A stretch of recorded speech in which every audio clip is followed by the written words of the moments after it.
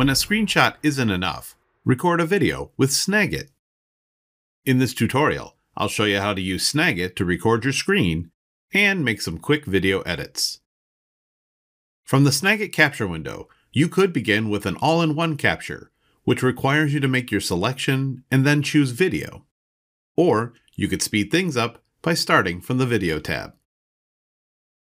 From the Video tab, there are several options you can adjust to customize your capture, like whether you want Snagit to record your cursor or record system audio, which is the sound that comes from your computer. You can also set Snagit to record your webcam here. When you're ready to begin, click the Capture button and use the crosshairs to select the area you want to record. The video recording toolbar appears. To record narration with your video, turn on the microphone here. If you have multiple audio inputs, select one from this dropdown, and use the visual indicator to confirm that it is picking up your voice. You can also turn system audio recording on or off. While you won't see a visual indicator of volume, even if audio is correctly coming out of your speakers, you'll know it's on when the button turns green.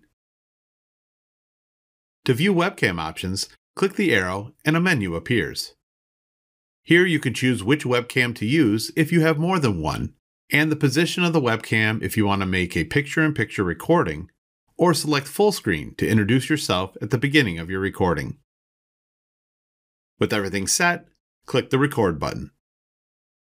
During the recording, Snagit captures everything that happens in the selected area of your screen, as well as your audio if you turned it on.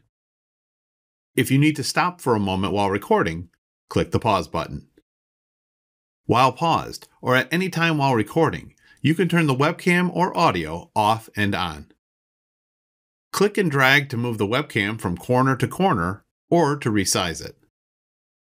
After pausing, click the Record button to resume recording. If you want to restart your recording from the beginning, click here. And to cancel completely, click the X. When finished, click the Stop button.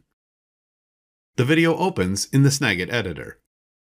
Use the video controls to preview the recording, and if you find a section that needs to be removed, drag the green or red handles to select it, and click Cut to remove the section. A yellow line marks where the cut was made. Once you're happy with your video, use the Share menu to save it to your computer or send it to popular sharing destinations. If you're interested in learning more, like how to turn your selections of your video into animated GIFs, or more about picture-in-picture video, check out our other tutorials. And thanks for watching.